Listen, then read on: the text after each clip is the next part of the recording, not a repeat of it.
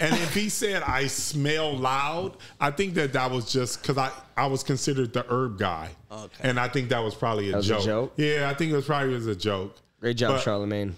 Yeah, it was a good joke. But I never thought he was serious because that's not. I don't smoke weed. Okay, going back to DJ Envy, we'll find the footage. Well, the thing that he was into when I was on the show was actually juice bars. And we were actually considering putting a juice bar here. And I went to their juice bar. Great juice. Great smoothie place. It was a nice place. If you get your friend to buy a juice, and then that friend buys a juice, and then all your other friends buy juice, you get free juice. Listen, free DJ Envy. I'm saying it first. I'm starting it first. It's, you know what it is? I think what it is when you have these podcasts and you have these shows that kind of give you a little bit of power, I think what happens is that person is almost, you have to be really critical of who comes on the show. And I think that maybe the guy, Caesar, was an actual close friend or a friend. And maybe DJ Envy thought he was really doing something positive initially. And it just turned into this weird thing where the guy is actually robbing people left and right. So what's the scheme? I think the scheme looks like they had real estate projects and people would donate money to those real estate projects. And then the project would never be fulfilled. And they would just take the money. What did the people say? That's what people are saying. So they interviewed a few people and now they're acting as if they're trying to bring DJ Envy into the mix because should he be in trouble because he promoted it? God, that's so hard. I'm gonna say I don't, because there has to be DJ Envy fans that are like, oh man, I want to help. Well, I think that's the thing when you're a celebrity or a pseudo celebrity, that people want to be like you and they want to do as well as you. So therefore, if they hear you're into something, then you gravitate towards those things. And that's where I think the people like Caesar. Who the fuck is Caesar? The guy.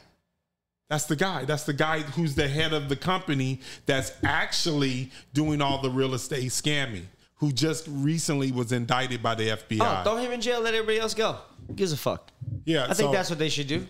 Yeah. So DJ Envy shouldn't get in trouble for promoting it? I'm saying, listen, promoting it, see, people get paid to promote stuff. Now, should he understand the ins and outs of their business?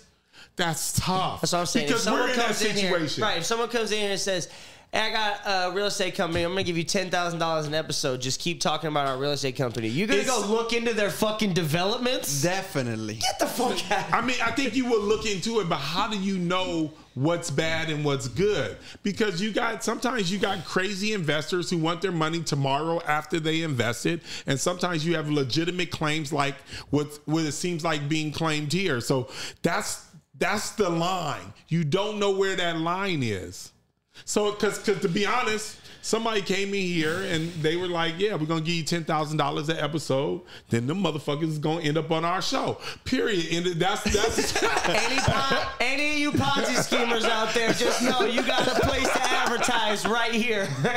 Yeah, so our fans, don't buy any products that we offer. Don't do it. If you see me like this, reading about it, don't do it. Don't do it. That's gonna be our promote you. That's gonna be our sign, people. Yeah, universal sign. So that's the whole thing. So I'm gonna say he was probably paid to promote it, and now they're trying to drag him in as the guy that's definitely involved, but I'm sure he's not there day to day. He's just the guy that was paid to promote it. Okay, so there's a resurfaced interview with DJ Envy where he talks about the people that he tried to talk about the real estate. And he said, like, when I pitched it to Joe Budden, he told me that's a Ponzi scheme. Okay. Joe Budden, smart guy. Smart guy. Just because if you told me I was in a Ponzi scheme and I thought it was good, I'd be like, fuck you, Alejandro. And I keep pushing. Yeah. Unfortunately, I've been hit by a couple Ponzi schemes before. So if he would have pushed it to me, I'd have been like, no, thank you.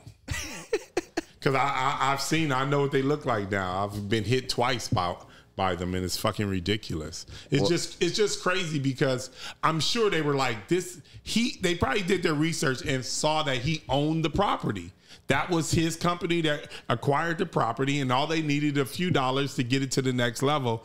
But what it is that the guy never tries to get it to the next level. He just takes the money and run, which is banana. Why wouldn't, if you're able to I don't understand that ever. If you're able to raise the money to do the project, wouldn't you just make more money doing the project? Because it's easy money. See, you can see, this is the thing when you're dealing with scam artists. So we got this building. We can literally, probably until they foreclose on the building, or if he owned the building outright, he never has to do the fucking work. He just has a project that he's talking about for the next couple years. So he's collecting money for years and years and years. And at that point, he doesn't even really own the project anymore. He's just stealing the money from the project. And it's just bullshit. I got to get a project. You want what? I said I got to get one of these projects. He's gonna come in. I'm gonna one day. sign both you guys up. So wait a minute. So do you feel like, because you kind of raised the question, do you feel like DJ Envy should be indicted also? He should face some type of responsibility. Now, By promoting it? he seems like The only reason why I say that, let's just say if we had a show on TV and someone ran the commercials afterwards and it was on NBC, is NBC, are they responsible about what those commercials are actually doing? I got something even better for you. Now say they promoted Taco Bell. Taco Bell, Ola is fucking hilarious. They promoted Taco Bell on NBC, and Taco Bell, they were poisoning people. Should NBC be indicted with Taco Bell? Is NBC making money with Taco Bell? Yes. Yes, because they're paying for the promotion. But see, that's where it gets weird. It's the same situation to me. But I feel like DJ Envy was part of the project. You feel you don't see like the Taco Bell commercial. But you know what? Brought to you by Let NBC. me tell you what probably happened to DJ Envy. No, this program was brought to you by Taco Bell. It's the other way. Yeah, and this is probably what happened to DJ Envy. The guy said, "Look, I can pay you to promote it, but I can also make you a participant in the project." So he probably believed it was real, and that's why he signed up to do certain things. So as a participant, he's just one of the people who got duped. There's also he's one of the people that got duped. There's also a total flip side of the coin that he knew about the whole fucking time, and he's just trying to make a bunch of money. Because what about the Tom Brady thing? And what was that shit that all the celebrities had to fucking get? They got FTX. Huh? FTX. Oh, FTX? Yeah. That's the crypto one. Same shit. It's the same situation. They're in trouble because they advertised it. No, yeah, I understand that. But the reason why these people are being dragged in, and when you look at Taco Bell and the NBC thing that we just spoke of, you see corporations, you don't actually see the individual. So when you see the individual, it makes it more personal. So therefore, you're like, nah, DJ Envy. Okay, but what about DJ? Talk me into it. DJ Envy's telling you to buy a Ferrari. Ferrari kills people every day, and they get in lawsuits. DJ Envy, he shouldn't be responsible. It's not the same thing, for though. the fucking selling food lawsuit. and selling property that is not real property is two separate things. It could be property. I just put it in there just for some bullshit. Because like Logan Paul is also getting sued for, since we're talking about crypto, he had like a project called Crypto Sue. And a bunch of people, NFT cryptos, and Listen, now I seen that thing advertised. I was like, that's some fucking bullshit. There ain't no fucking way. But yeah, I don't think the promoter should technically get drug in.